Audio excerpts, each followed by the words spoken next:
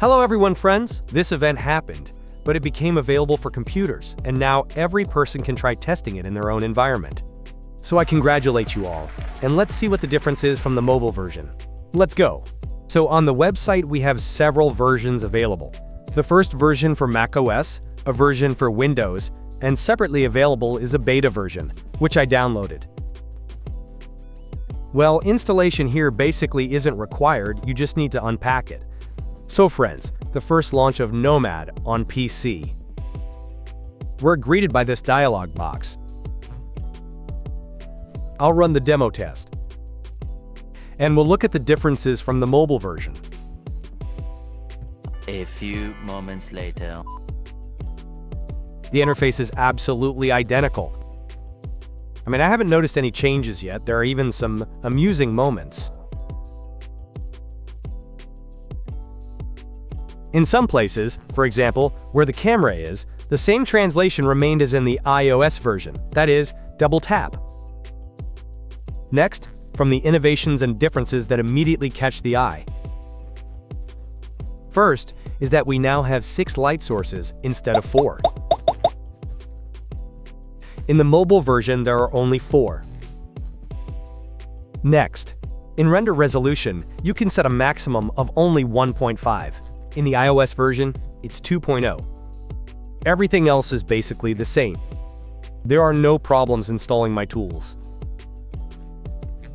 Everything works absolutely the same way, without any lag. I tested Clay, I tested Concept Tools. Everything works absolutely the same. I transferred the archive. And after some time, after restarting, all the tools I needed appeared. Let's sort them. Yes, everything works. So all the tools, for example, from the Clay pack, I can apply them here. Everything works without any problems. This is cool. Still very unfamiliar for now. If you're planning to buy this version, the price of the full version is $35. Plus, you need to purchase Quad Remesher separately. Again, regardless of whether you bought it on your tablet or not. The licenses here are different. PC licenses and iOS licenses are different. Keep this in mind. Here I loaded my model to test. Opening through the menu doesn't work because there are limitations, but drag and drop works for now.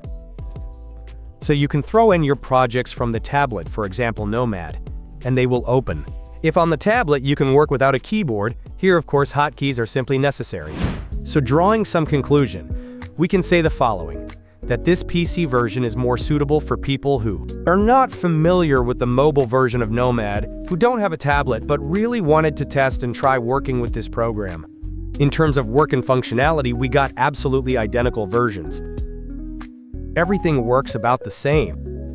There are minor differences in light sources, differences in rendering. Perhaps in future updates we'll see more significant changes to the interface. But for now, it's exactly the same version.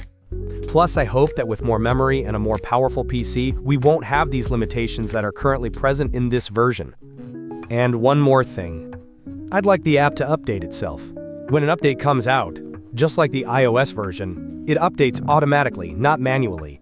Write in the comments how you like the Nomad version so far. And see you in the next video. Bye!